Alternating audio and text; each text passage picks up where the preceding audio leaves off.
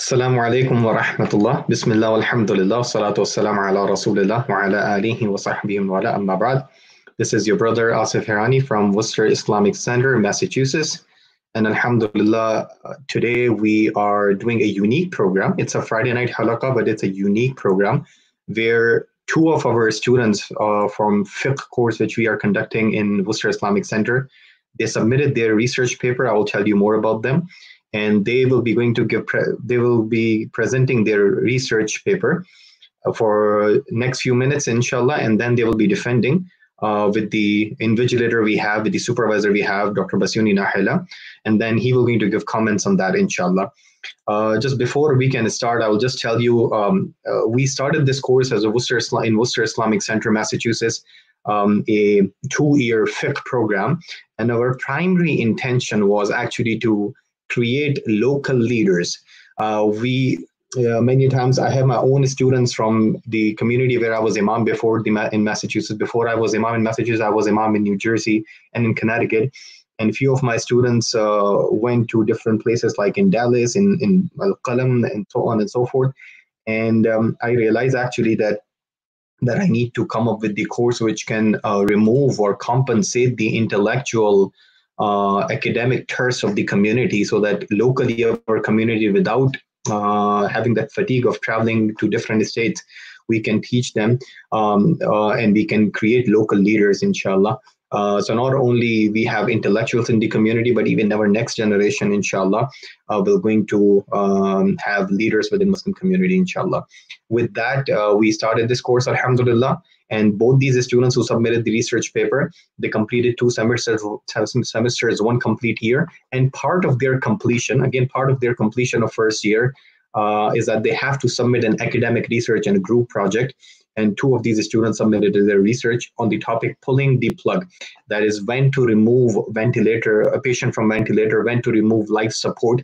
And they provided religious argument, and both of them have the background from the medical knowledge. Also, I will introduce both of them. But first, let me introduce the supervisor, external supervisor, Dr. Basyouny Nehala. Let me introduce him. And before I can introduce him, mashallah, he's our mentor, subhanallah, and we are so blessed that, alhamdulillah, he's with us in New England community.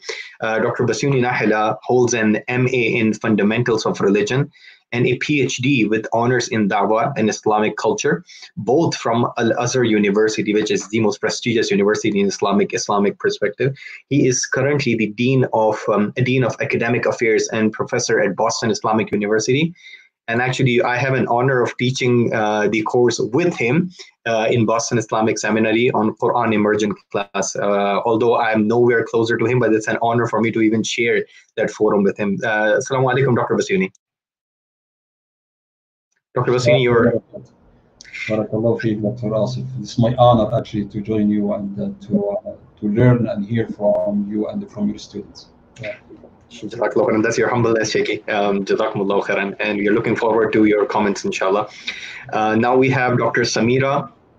Dr. Sameera Ali, again, as I said, they are my Dr. Sameera and Sister Rehab. They are my students. Dr. Sameera Ali is geriatrician at Summit Elder Care, a program for all-inclusive care for the elderly, also called PACE. And we are glad that she have joined us, alhamdulillah. And Sister Rehab Salama, she received her master's in biochemistry, and the research focus is toxicology. So I would like to welcome both of them, Dr. Sameera and Sister Rehab. Hope you both are doing well. Alhamdulillah. Jazakumullah khairan, Dr. Sameera and Sister Rehab. So now I will turn on to Sister Rehab. I will actually give mic and forum to Sister Rehab and Dr. Sameera. Now you have next few minutes, inshallah, to present your research paper.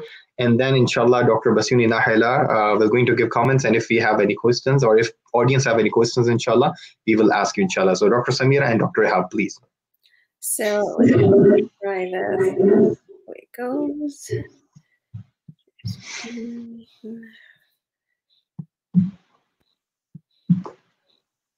Okay, hopefully this is working.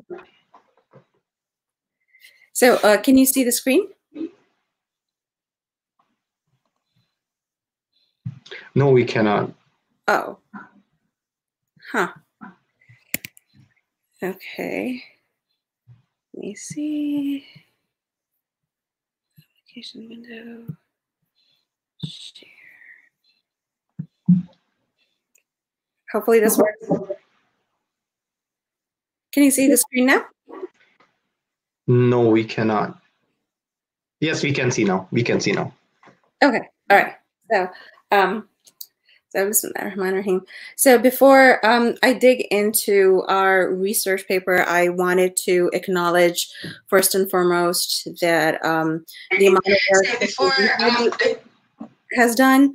So because the chunk of this literature regarding this issue is in Arabic, and so she did put a lot of effort in this. So I wanted to acknowledge that. And then the second is as to, you know, why this topic. So I have a patient who actually is a Muslim as well too, and she is currently in a vegetative state, and something that we'll talk about during this research paper.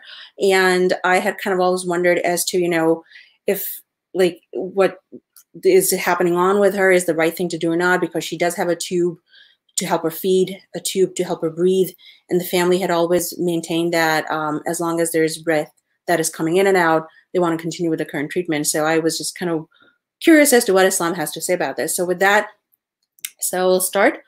So we already talked about the paucity of literature in English language regarding the Islamic perspective of end-of-life care and life-sustaining measures in terminal illness. So, so decisions made by scholars, Islamic legislative assemblies in consultation with medical professionals are used for treating diseases and employing life-sustaining measures in terminally ill patients. The scholar of these Islamic legislative assemblies have like amassed proofs from the Quran and Sunnah and have used analogical reasoning to formulate rulings on issues related to medicine. So we all know that Islam emphasizes the sanctity of life, and the rulings in medical ethics in Islam is based upon 3 legal maxims. One is harm to be removed at every cost, if possible. Necessity overrides prohibition, example of which is permissibility of eating haram in order to avoid or prevent death, and accept the lesser of the 2 harms if both cannot be avoided.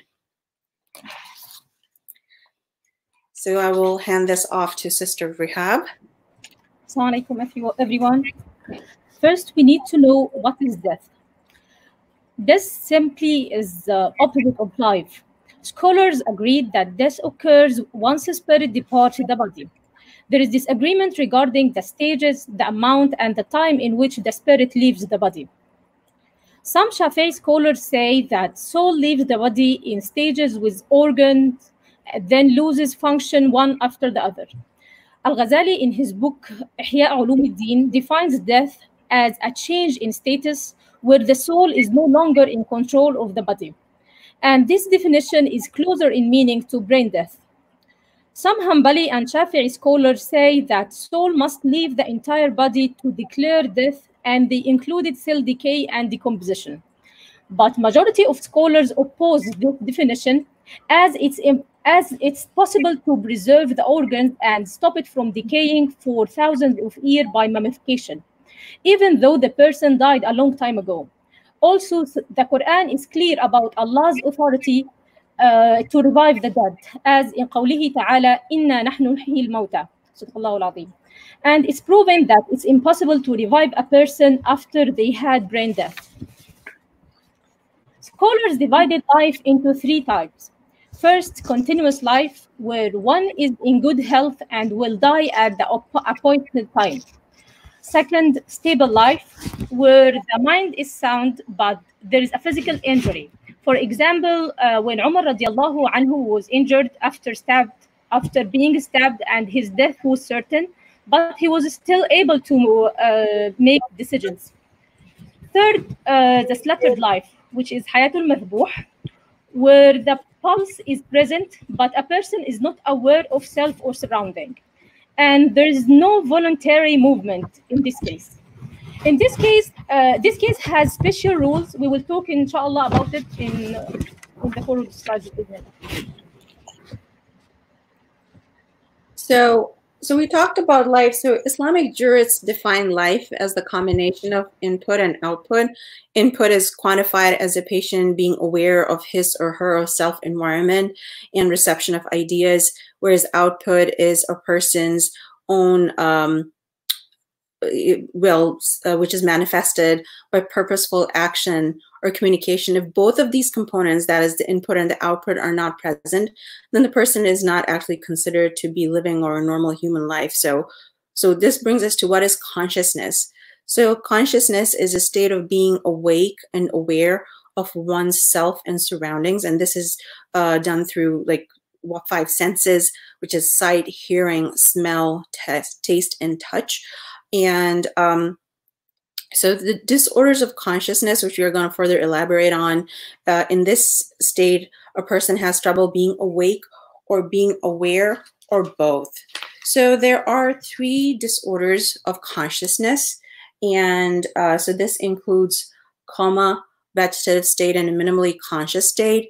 So coma is where a person's eyes remain closed. They are unresponsive to any kind of physical or verbal stimulus. Those who do survive initially, it lasts up to 4 weeks. They're usually dead by then.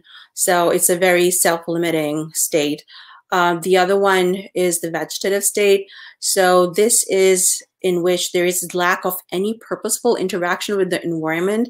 So there is intermittent eye opening, sleep-wake cycles. It's further divided into 2. The persistent vegetative state is something that lasts for more than a month, but if kind of lasts for more than 3 months, then that's like a non-traumatic permanent vegetative state. And if it's traumatic, then it lasts for more than 12 months. So when somebody is in a coma or in a vegetative state, then there's a little evidence of normal, sustainable human life, as they're devoid of input and output, which we talked about in the previous slide. If a patient's coma or vegetative state is deemed irreversible, such as somebody who is in a permanent vegetative state, based on the judgment of 3 specialty trained physicians, then most jurists consider that as permissible to withdraw life-sustaining measures at that point. The minimally conscious state is considered normal and sustainable human life, and in this condition is treated like general medical illness when considering withdrawing life-sustaining measures. So if someone who is in a minimally conscious state, then they're not considered in having a condition with a grim prognosis. However, if there are medical conditions that a patient may have in association with this state, example, when they have like a severe antibiotic resistant infection, so that may lower the patient's potential for overall recovery and make life-sustaining measures futile. So again, this must be concluded by 3 qualified physicians, at which point life-sustaining measures may be withdrawn. And in case in which withdrawal of life-sustaining measures is permissible, it is not obligated to do so. So the decision to continue or withdraw life-sustaining measures in these cases should be based on the surrogate or proxy's perception of the patient's wishes. It is critical in disorders of consciousness that the physician properly educates the patient's surrogate or proxy on the likelihood of emergence and subsequent prognosis based on available evidence. So what is death in medicine? So traditionally speaking, it's the loss of capacity to breathe and the cessation of heart pumping blood. So as medical technology has developed, a gap has started to form between the traditional cardiopulmonary standard and the concept of death. So with the use of artificial means to sustain cardiopulmonary function, the concept of brain death becomes necessary. So modern medicine has established that brain death leading to the cessation of nerve centers is the criteria for human death. So how do you define brain death? So contemporary Muslim scholars have defined brain death as to be a permanent absence of brainstem and brain function. And a question that frequently arises in discussions around medical interventions in the context of Islamic jurisprudence is the validity of brain death as a declaration of death. Per the American Academy of Neurology, brain death is determined by 2 separate exams by trained physicians, and this includes checking for absence of reversible causes of cognitive depression which includes somebody who may have like a very low blood pressure or hypotension, who's somebody who has very low body temperature or hypothermia, because that can alter the way that they may present, having electrolyte abnormalities or intoxicants, absolute lack of responsiveness, including to painful stimuli, absence of brainstem reflexes, absence of respiratory drive, and ancillary testing. So the ancillary testing includes checking for electrical activity in the brain, and it's called EEG, or an electroencephalogram, and then also cerebral angiography, which is an ultrasound that checks for blood flow in the brain. So these can also be used to confirm brain death, and Muslim families can actually request for that as well too.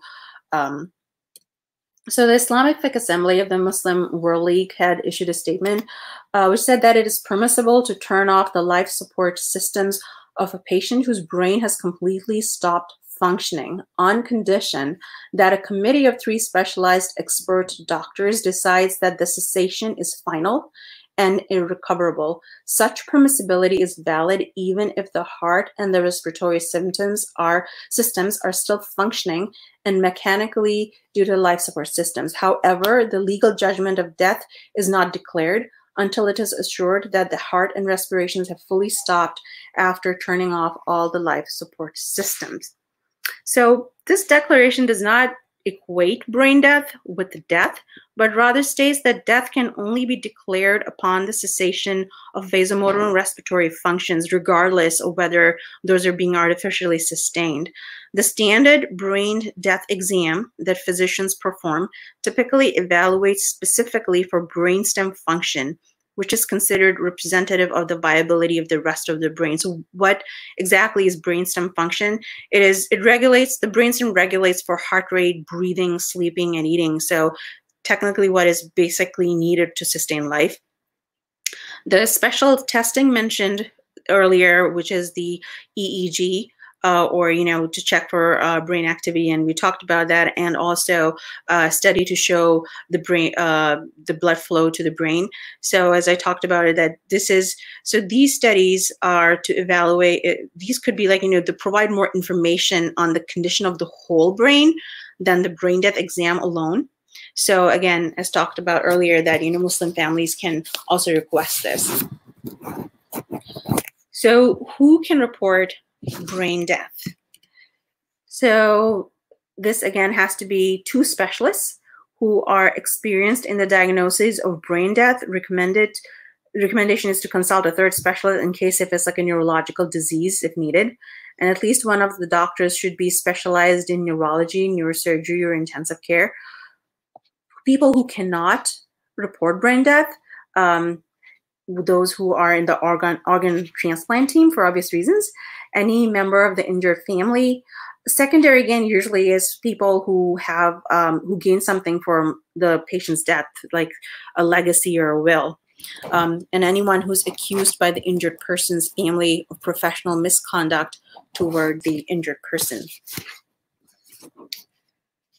So what are life-sustaining measures that we talk about? So these can include artificial nutrition and hydration, and also mechanical ventilation. Mechanical ventilation is usually used when somebody is not able to breathe on their own. It could be like temporary if somebody has like a bad pneumonia, and so they can go on it and then recover from it. But then sometimes, but if it comes to a point where they're dependent on it to help breathe, then that's where things kind of get a little bit more complicated. Artificial nutrition and hydration is a means of providing nutritional support when a patient is unable to eat or drink. This intervention can be temporary or prolonged, depending upon the underlying medical condition. So complications of enteral feeding or tube feeds include risk of infections, electrolyte imbalances, and mechanical blockage. The decision to initiate the treatment depends upon the personal goals of care and whether the benefit of the treatment outweighs the harm from foregoing the intervention. In conditions where the patient is not terminally ill, obtaining nutrition by enteral means is encouraged. Otherwise, the patient would starve, which is not permissible in Islam. Muslim jurists view enteral feeding as a form of medical treatment if it helps towards extending life and preserving bodily strength. In conditions where there is no hope for meaningful recovery, as determined by a physician, the potential harm from such interventions may outweigh the potential benefits and may thus prolong suffering. Euthanasia or physician-assisted suicide is not allowed in Islam. Now I want to describe scholars' opinion about withdrawing life-sustaining measures from patients with brain death. Many Maliki, Hanbali, and a few Shafi'i scholars equate brain death to actual death and apply all death rulings such as calculating iddah and dividing inheritance. They believe that when the brain stem, heart, and lungs stop functioning, the person is considered dead, regardless of the artificial means by which their heart and lung functions are sustained. On the other hand, some scholars don't consider brain death as actual death. They don't regard a person is dead unless there is this at the cellular level, like cell decay and cell decomposition. But most of them agree to pull the plug of the life-sustaining measures when patients are terminally ill and there is no meaningful recovery, and they believe that it's not obligatory to seek treatment in this condition. Some Shafi'i and Hanbali scholars adopt this opinion, although some scholars are against the removal of ventilator support from someone with brain death, mostly Shafi'i scholars who hold this opinion. And some Hanbali scholars give a person with brain death the rules of the slaughtered life. In this case, life-sustaining measures can be removed and organs can be used for donation, even though the heart hasn't stopped beating. But the rules of inheritance and calculation of iddah will be applied after the heart completely stops beating. Let's have a deep look to the scholars' evidences. So first, I will talk about the supporting evidences. These scholars believe that a person's life ends when the body loses the ability to interact and communicate with the soul, as is the case in a person who is declared brain dead. Also, a living being is one whose body is able to sustain organ function without the help of artificial means. In this case, removing the life-sustaining measures from a patient with brain death is not equivalent to terminating life. Based on the physician's decision that there is no hope of meaningful recovery in a patient with damage to the brain stem, then seeking treatment is disliked. Treatment is recommended if there is a chance of meaningful recovery. Also, spinal reflex is not conscious response. It's an involuntary stereotyped pattern of response brought by a sensory stimulus. Finally, using life-sustaining measures as a means to prolonging life, which is useless, is contradicting the sunnah of our Prophet ﷺ, who has advised against delaying the funeral. فقد روى الإمام أحمد في مسنده عن علي رضي الله عنه أن رسول الله صلى الله عليه وسلم قال: ثلاثة يا علي لا تؤخرهن، الصلاة إذا أتت، والجنازة إذا حضرت، والأيم إذا وجدت كفءا. صدق رسول الله صلى الله عليه وسلم. This hadith means that Rasulullah صلى الله عليه وسلم advised Ali رضي الله عنه to not delay three things. First, the prayer when its time comes. Second, funeral if it comes. Third, marrying an unmarried woman or girl if she found a companion. Next slide, please. Now I want to discuss the evidences prohibiting withdrawal of life-sustaining measures from patients with brain death. Based on the legal maxim, certainty is not overruled by doubt. اليقين لا يزال بالشك. These scholars claim that certainty of patients with brain death condition is to be alive because they are breathing and their heart still beating. Opponents of this idea claim that after physicians determine stopping of brain and brainstem function, brain death is not a doubt, but a strong probability. Also, scholars claim that a person who is brain dead is similar to the case of the people of the cave, Ashabul Kahf. Since Ashabul Kahf were unaware of their surrounding but stayed alive for more than 309 years. But there is no comparison between the two situations because the people of the cave slept normally, who prior to this event didn't appear to be in a state of illness. Also, this was a miracle from Allah subhanahu wa ta'ala who awakened them after a prolonged slumber.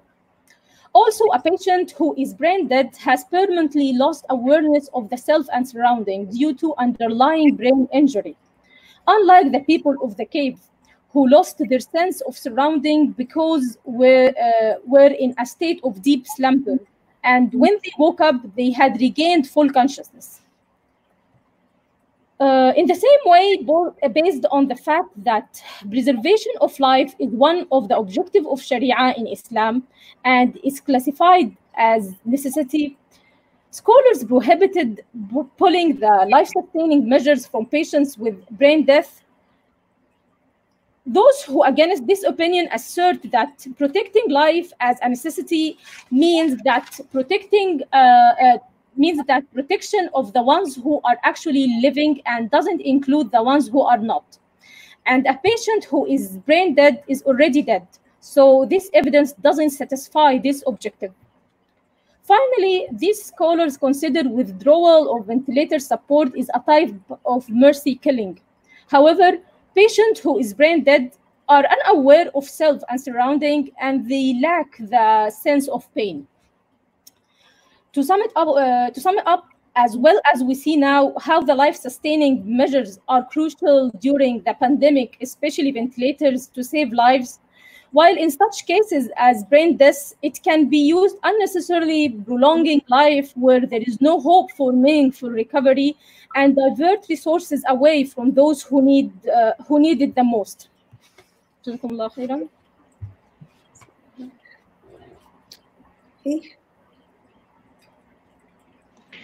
That's it, Sister Dr. Sameera and Sister Rehab. Yep. Jazakumullahu khairan. May Allah subhanahu wa ta'ala reward both of you. It's an amazing work and amazing presentation, mashallah. I was really feeling happy and proud, if I can, that mashallah, both of you, I have an honor of teaching both of you, alhamdulillah, for the last 2 semesters, what you have accomplished, mashallah. Now, without any further delay and without, actually, before I can ask you a few questions, I already have a few questions, inshallah. I would love to hear comments of Dr. Basyouny Nehala, inshallah ta'ala. Yes, Dr. Basyouny. Bismillah ar-Rahman ar-Rahim. Salatu wassalamu ala ashrafil mursalin Sayyidina Muhammad sallallahu alayhi wa ala alihi wa ashabihi at-tayyibin at-tahirin wa ba'd. May Allah subhanahu wa ta'ala reward all of you for this beautiful and great job. We start with the teacher and the supervisor, Dr. Asif. MashaAllah, Jazakumullah khair for leading this project and also for guiding our brothers and sisters in the Muslim community to have those kind of projects to serve the Muslim community and for our Islamic knowledge to be relevant and to find some people who can understand and implement in our current life. This is really one of the main missions that we carry as the seekers of knowledge in this society. And Jazakumullah khair for taking this initiative and encouraging our brothers and sisters to fulfill this mission that we believe in it. The second about our sisters, mashallah, great job. I see, mashallah, an academic Islamic paper that all of us should be proud of, and this product of this title and this knowledge should be something that the Muslim community should celebrate, and we need to encourage one another also to take it to the next level. The seeker of knowledge always are appreciated and recognized first by Allah subhanahu wa ta'ala and His Prophet sallallahu alayhi wasallam. And for all of us, we have really to recognize your effort, your intention, and your product. This is something Allah subhanahu wa ta'ala is the only one to reward you for it. And I think my role and is to just have an open discussion about your project and try, inshallah, to advance it and to take it to the next level, because our ultimate goal is to have something that can serve the Muslim community and that can present also our institutions, our Islamic Center in Worcester, the Boston Islamic Seminary. We need really to have something that we can present it to Muslim and non-Muslim as well. So about the topic, I think the topic is needed, and we need some people who are specialized in this field, like Sister Sameera and Sister Rehab, to tackle it. Of course, with the religious supervision and some people who are knowledgeable about Islam, about the fiqh issues, so we can take the Islamic knowledge to serve our need in this society.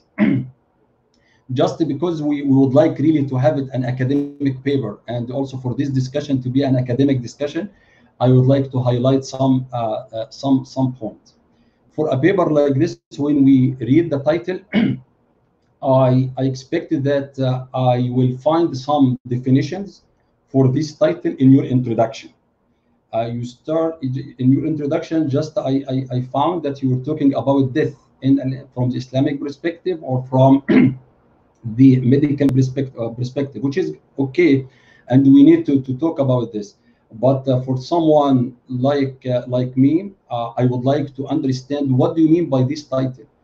Each word that you use in this title should be explained and defined in your introduction clearly, so all of us, the authors, the supervisors, the readers of this paper will be in the same page. This is exactly what you mean. I mean by, for example, saying al-fiqh al-Islami. What does it mean, fiqh Islami? You mean Shafi'i fiqh, or you mean comparative fiqh, or you mean the contemporary fiqh, the fiqh Islami that's being used in our current life? You need really to define what you mean by this, by each word that you use in your title. This is really something important. The other thing also about your abstract that you started with, that looks like you had some idea in your mind at the beginning of your paper, and for me, you have to be free from the beginning, and you have to be free from any pressure or any personal ideas and the concept that you have. You are trying to get a conclusion, and this paper will take you to this conclusion. So do not send this feeling that the writer or the authors or the students, they have some ideas and they try to prove it. And the paper here will be a way to prove your idea. I felt this from the beginning. But let me feel that you are trying to reach a conclusion, a fair conclusion, to serve the title and to serve your purpose, not to serve an idea that you have in your mind. Okay? For this is something in your abstract you need to clarify. The other thing is about the in your paper, I was expecting actually to tell me what is the reason behind writing about this topic. Sister Sameera, at the beginning you mentioned your reason, but in your paper you need really to clarify 1 or 2 or 3 reasons. I have chosen this topic, or the group actually has chosen this topic for those reasons. Maybe some real cases you have faced as a physician. Some people asked you to do this. There is a need among the Muslim community. Our Muslim chaplains, you need to have some contribution to serve the Muslim community in general. This is one. And so the reason behind choosing this topic, why you have chosen this topic to be your project or final project in this course. Second, the previous contribution. You are not establishing or starting something from scratch, by the way. So what is, or you have to list at least the main scholarly contribution to this topic. And that will show me that, yes, you did your job. You have researched, and you will be building on a previous contribution, a scholarly contribution. I'm not talking about the Shafi'i and the Malik. I'm talking about the current academic papers that might tackle this topic before you. And you need to refer to this from the beginning, that this scholar spoke about it, but what is your addition to the current contribution? Okay, are you repeating the same thing? Are you aiming to add something new to this paper? This should be clear from the beginning, by the way, that yes, we have found those articles talking about this topic, this academic contribution. We found them, and we went through all of them, or the main papers, and we found that they were lacking something, and our goal to cover it. Our goal to find something that can cover what people before us didn't find or didn't come up with. This is what will put you in. We are talking about academic paper, okay? That means that you have to take it to this approach. The other thing which is really important, and I would like to, both of you to pay attention to and to add, what is your methodology in your paper? I don't know. I was evaluating the paper, but I was really looking for a specific methodology to use in my evaluation. So should I use my own methodology to evaluate you, or I have to use your own methodology? And this is, by the way, that you have to put it at the beginning. So when we evaluate your paper, when you help you to advance your paper, we say, okay, now you are following your own ways and means of research. And the methodology, very clear. You put it at the beginning. You are following it through the your paper and through your research. And now you are getting this conclusion and this result at the end. For me, the methodology was not clear. And if it's clear in your mind, you have also to put it at the beginning, so at the beginning of your research, so that the reader or the examiner can be aware of your methodology, and that also will put you in a good shape, that this is what I believe in, this is what I am following, this is my path, and I will follow this. The other thing is those crucial issues are really very crucial. Yeah, that we have to say that those kind of topics are very crucial and important. And I think it might be better not just to collect different opinions, but if you can focus on what is the best way to reach a conclusion, and to consider this as your contribution to this topic, because it's a big topic. And you are not giving a fatwa, by the way, unless from the beginning you show me and you tell me that you are trying to give a fatwa. But now we are not trying to give a fatwa, because we have many fatwas on this. But I think your contribution would be that you are trying to find a new way to tackle this subject, or a new way to serve and to help our imams and scholars to make a better fatwa. Okay, both of you, mashallah, you are expert in this field, and you have experience in dealing with the patients here and there, and also to interact with families whom they went through this difficult time. You might highlight those experience, and you take some ideas that can help our scholars, our ulama, our mashayikh, our imams, to make the right decision, and to help you as a physician to make the right decision, and to help the families as well to take the right direction. and that should be also something to focus on. But just to collect the previous opinions, Shafi'i and Maliki and other, and the different opinions, those are very clear. We know this. We know what is your contribution to this topic. Okay, this is one. And the last thing that I will share, that is about your reference. MashaAllah, long big list of references, but is your target audience Arab people or English speakers? And you have to tell if they are the Arabic people, the entire paper should be in Arabic. And if it is for the English speakers, why you are mentioning your references in Arabic? You have to write in English.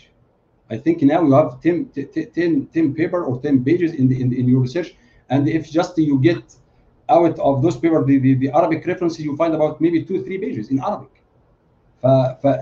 We need you, we need your help, we need your support, new contribution really to address those issues in English, and also to deliver our message to our Muslim physicians and for physicians in general whom they are dealing with this kind of issues, and tell them, for example, if someone approach Dr. Asif in his masjid with the same question, he should refer to this paper. We have a paper here, and if they look at it and they find that it is in Arabic, some of it is in Arabic and English, and you are using sometimes Arabic statement, Arabic names without reference, you need to take it to this level, something that we can use. For example, if someone asked me, I would say, okay, I remember that 1 month ago there was a good paper, and this paper can be a good reference. People can use. Your effort should be utilized to serve the Muslim community, and you have to look at this level. I am putting effort, I'm putting time. You have someone like Sheikh Imam Asif can help you really take it to this level, so we can use it, we can utilize it, not just in your Islamic center, but in all Islamic centers and in America in general. If we do this, we are practicing the real way of seeking knowledge. The real way of seeking knowledge, not to contain the knowledge in your mind, but the real way in seeking knowledge in Islam, to practice Islam, to deliver the message of Islam, to take Islam as a way to produce something through it. Something from Islam can be produced and can be introduced as well to people, Muslim and non-Muslim. And overall, this paper really is a great project. MashaAllah, I learned a lot of things from it, and I think both of you, with the help of Allah subhanahu wa ta'ala and the guidance and the instructions of Dr. Asif, you can take it to the next level, and so we can, inshallah, utilize it in our Muslim community, inshallah. Jazakumullah khair for your great effort. As I mentioned, we are trying to play different roles so we can take this paper to the next level, inshallah. Jazakumullah khair. Jazakallahu khairan, Shaykhana, Dr. Basyouny Nehala. It was extremely great comments, mashallah. And I'm pretty sure that not only myself, but even Dr. Sameera and Sister Rehab must have taken notes, the observation, the mulahazat, so that inshallah we can improve our paper. Because Dr. Basyouny, our plan is to publish this paper, inshallah. And this observation and these comments will really help, inshallah, to fine tune before we can go towards the publication. And actually, just want to tell you what you mentioned, Dr. Basyouny. The reason, because I submitted paper actually 3-4 months ago, but it came in my mind to actually go through this process because I had to, was actually last month, I got a call from Pennsylvania from one of the masjid that they had the same question. And I said, wait, I have a research paper on my inbox, and I actually forwarded them, and they loved it, mashallah. I didn't tell this to Dr. Sameera and Sister Rehab. And then actually it gave me the idea that I should publish this on our website and then eventually publish it. And then we should go through it with the defense process, inshallah. So yes, Dr. Basyouny. But mashallah, jazakumullah khair. This is really great. Yeah, this reason should be mentioned at the beginning of this paper.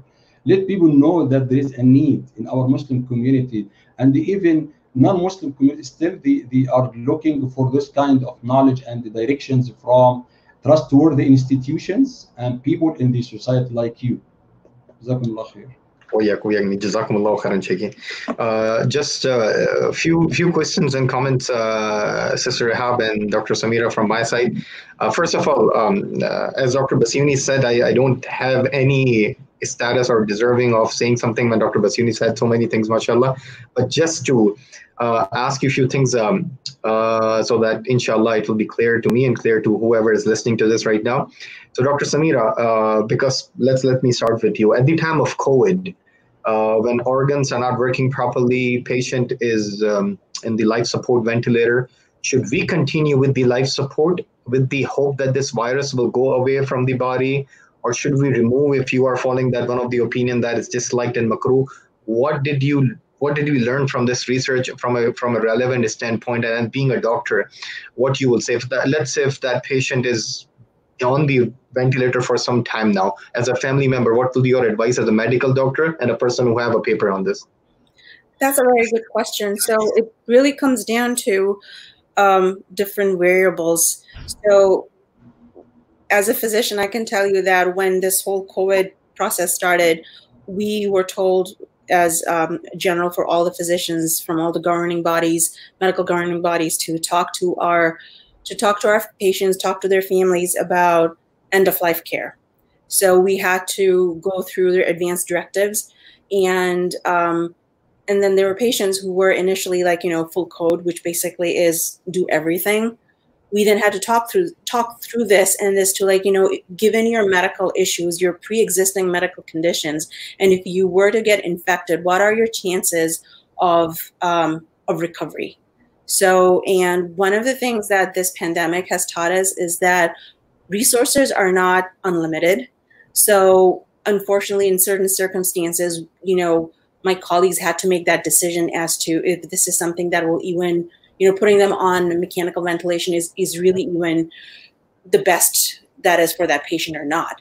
And so then you are kind of left with, okay, there are these patients who need mechanical support, ventilation, but here we have somebody who's younger, may not have that many medical issues, and they have a better chance of recovering from it. And also understanding that people who are infected with COVID, when they do go on mechanical support, they're usually very, very sick. And it takes more than the usual time that people are on ventilation for example, like a bad pneumonia. So here you have people, who are, instead of being on the ventilator for a week or two, they may take 3 weeks or more. So that's very unusual. So if somebody who is on the older side, or who's older and has multiple medical issues, so their chances of recovering from this are not going to be that great to begin with.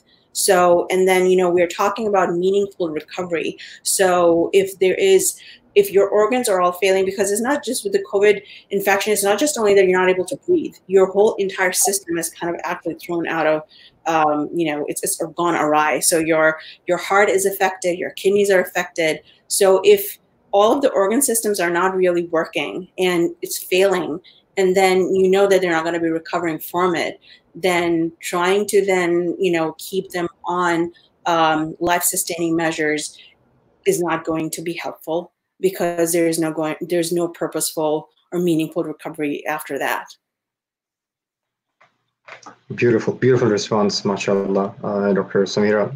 For Sister Rehab, you spoke about fiqh and fiqh references about Hanbali and Shafis are saying this, and few Shafis are saying this, and Malikis are saying this. I just have one question. And that is, when you say that so-and-so mazhab said this, Shafi mazhab said this, Hanbali mazhab said this, is it one scholar within the Shafi mazhab, or it is the authorized position, muftabihi position in that mazhab? Because you have to be extremely clear as a fiqh student. Because in your footnotes, I see a lot of contemporary names when you are saying Shafi mazhab. And I know this is a contemporary issue. Yes, the contemporary. I know this is fiqh nawazil, but please go ahead. Is this an authorized position of the mazhab, or is it just one contemporary scholar saying this, and there are multiple positions like we study in fiqh class? Actually, about the definition, the definition of this and all of that, this was the authorized position of the madhab. But about the issue and the different opinions, they were contemporary scholars that following these madhab. So, as it's shown in the paper, inside the Shafi'i madhab, there are many scholars. Each one of them has a different opinion. All the three opinions are just the Shafi'i scholars adopted one of them. So it's very diverse, and all of them are contemporary scholars, not the authorized position of the madhab. Okay, that's good. Last question for you, and then one question for Dr. Basyouny, and we will end, inshallah. So, Dr. Basyouny, I will come to you. I will come to Sister Rehab, and I'll come to you, and we'll conclude, inshallah. So, Sister Rehab, one more question for you is that just to summarize that fiqhi discussion, because you, mashallah, showed PowerPoint, you showed entire thing. Who are those scholars who say that if a person is brain dead and there is no chance of recovery, then it's makruh to keep on the ventilator? And again, who said we should not remove the life support from the brain dead because they are like the Ashabul Kahf? And what is the hukum on that? Is it haram? What can you just summarize briefly? Okay, I'll give you you would like you want the names of the. Yeah, I guess you said Maliki, Hanbali, and some Shafi says it's makruh in those circumstances when the patient is brain dead and there is no hope for recovery to give him that pain. Is that what I got? Here, when I said that many Maliki and Hanbali and Shafi'i scholars, the name of they who said that. They who equate the brain death with equal death. Yeah.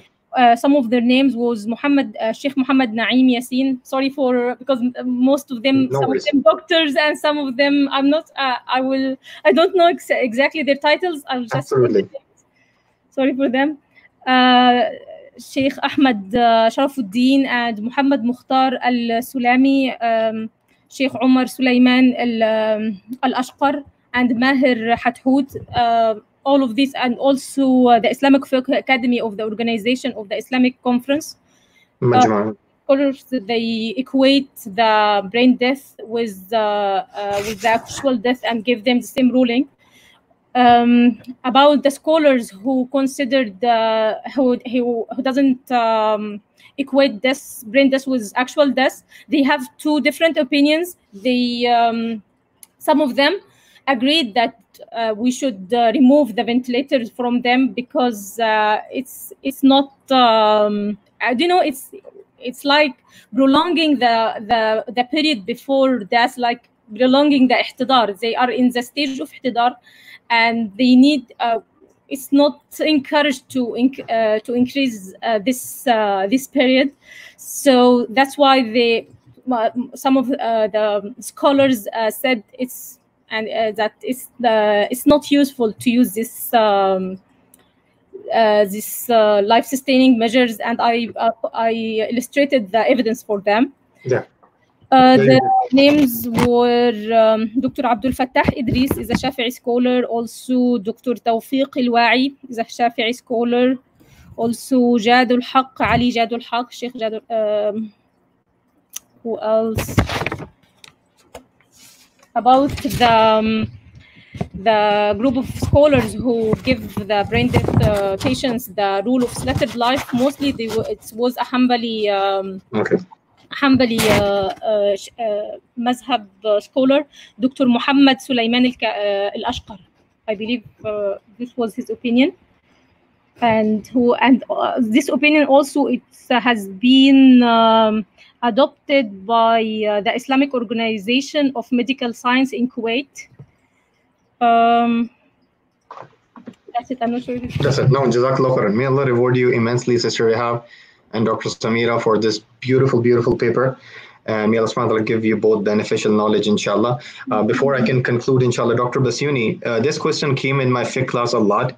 And who is a better person than you to answer this question and teach me and our students also, inshallah. When a person starts his journey, especially in a country like America, for fiqh understanding as a fiqh student, then sometime as a layman person, not as a jurist, as a layman person, Cheikhi, he get confused that, okay, there are so many opinions. Why is that so? And many a times we try to answer them that اختلافهم رحمة واسعة وإجماعهم حجة قاطعة, that this is a vast mercy for the communities and for the individual. But for a layman, how can you explain this? Is this a confusion, or is this a source of this disagreement in fiqh is actually a source of mercy, so that we can be flexible and we can take whatever is good for community and remove the hardship? What's your take in it, Cheikhi?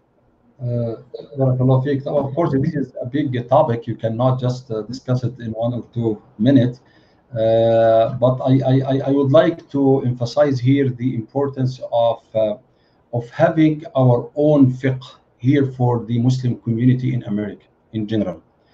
Still now we are trying just to bring the old opinions or the other opinions from different countries, from different backgrounds, to be used here in this society.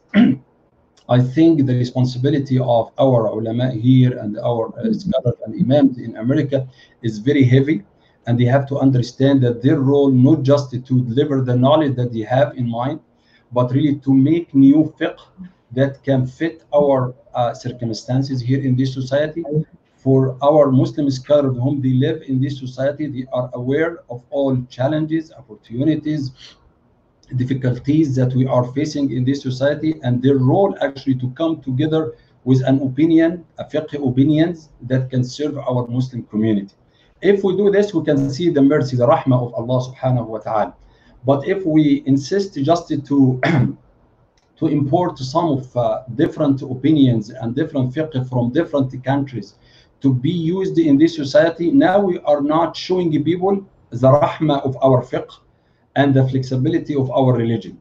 The flexibility and the rahmah of our fiqh is when we reach this level of producing new fiqh that can be used here in this society. And this is the real meaning of fiqh. Fiqh means what? Understanding your religion, understanding the main sources of our religion very well, and also understanding the historical fiqh and the fiqh that we receive from our well-respected jurists, our imams, and then understanding the surroundings, the place in which we live, and being able to come up with new fiqh that can serve people here in this society. I don't like anyone to say, okay, we have some issues here, let us send this question to someone in this specific country or place to make a fatwa for us, to make an opinion for us. That's not acceptable based on my understanding. And it is a very heavy responsibility. We have to come up with this project, inshallah. And this, by the way, one of our main projects at the Boston Islamic Seminary, and you are part of our organization. It's our honor to have you, Dr. Asif, with this sound understanding that you have and you practice among the Muslim community. And we would like really to gather all those efforts so we can come up with this big project to serve the Muslim community and to plant the seed of having our own fiqh, the fiqh that can serve the Muslim community now and in the coming 20 years. And once we have this concept, people will inherit it, people will come up, inshallah, with more ideas, and so we will get the reward of at least the people who initiate those good deeds among Muslim community and among humanity. Jazakumullah khair for this opportunity. I'm very glad really to be with you and to learn from all of you, Sister Sameera, Sister Rehab. MashaAllah, you did a wonderful job. And may Allah subhanahu wa ta'ala bless all of you and reward you for this. Dr. Asif, may Allah subhanahu wa ta'ala bless you, bless your effort. And we ask Allah to gather all of us, inshallah, in Al-Jannah, in a better place, inshallah. Jazakumullah khairan, Sheikhi Basyouny Nehala. Jazakumullah khairan, Dr. Sameera and Sister Rehab. May Allah subhanahu wa ta'ala reward all of you. اللهم اجعلنا من الذين آمنوا وعملوا الصالحات وتواصوا بالحق وتواصوا بالصبر. آمين يا رب العالمين. Jazakumullah khairan to all the people who have joined us online. I'll see you next week, inshallah. Assalamu alaikum wa rahmatullahi wa barakatuh. Jazakumullah khair.